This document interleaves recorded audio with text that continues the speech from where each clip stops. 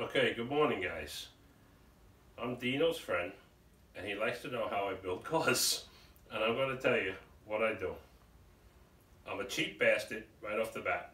I like to build my cars the cheapest way there is. So what I do, I usually buy a G-body, which everybody knows, Monte Carlo Grand Prix. This happens to be a 53 Chevy sedan delivery that I have sitting on top of an 87 Grand Prix. I bought an 87 Grand Prix for $500 with a V8 in it that ran and drove what was hitting the quarter panel. Took it here, took the body off. Bought this 53 sedan delivery, oddball car, but I didn't have one, and I said, let me just try this. So I laid it on. Naturally, the frame was a little too short. Took the frame, stretched it 13 inches. Okay, so now, what's the next problem? Motor's too far up. Took the motor mount, slid them back. The only problem I had, I moved the motor back about almost 6 inches. The only thing I had to do was cut away a little piece of the frame so I could put them, I left the mechanical fuel pump. This way the fuel pump can slide in. I had a drive shaft that fit right in. So this way you already have your V8, you already have your disc brakes. I used the power booster from the G-body. I used the brake pedals, the gas pedals. The Grand Prix was on the floor, so I had a Chevy Capri steering column, so I wanted it on the column with a bench seat on this one. So that's what I'm putting it on. The car looks like shit right now, but he's just here and he just likes to film me, and I never got on the film yet. So anyway, I don't buy aftermarket harnesses. I take the G-body harness. If you look at that fuse box, that's the original fuse box. Here it is up here. It comes out. I wire the whole engine up. The car starts right up. Dino just heard it run. I just disconnected the battery. So it's running and driving today.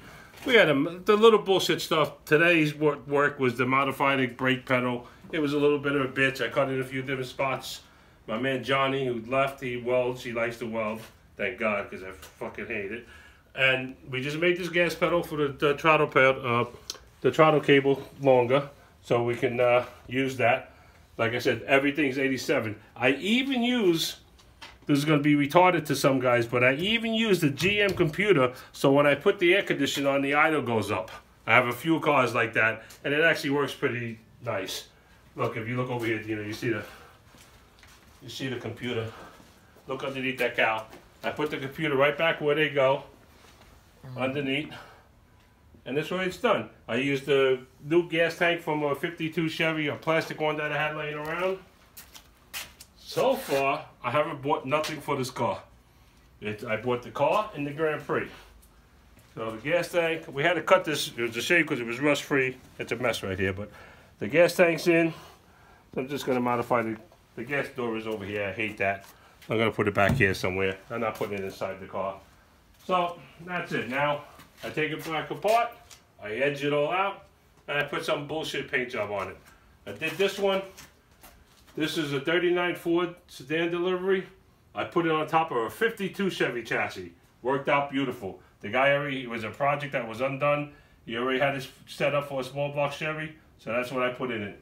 I put this car together, start to finish. Maybe I'm into this car for $3 grand, $3,500. I did buy some new stuff for this car. I had to get the door glass cut. The guy down the street cut the windshield for me in the back window.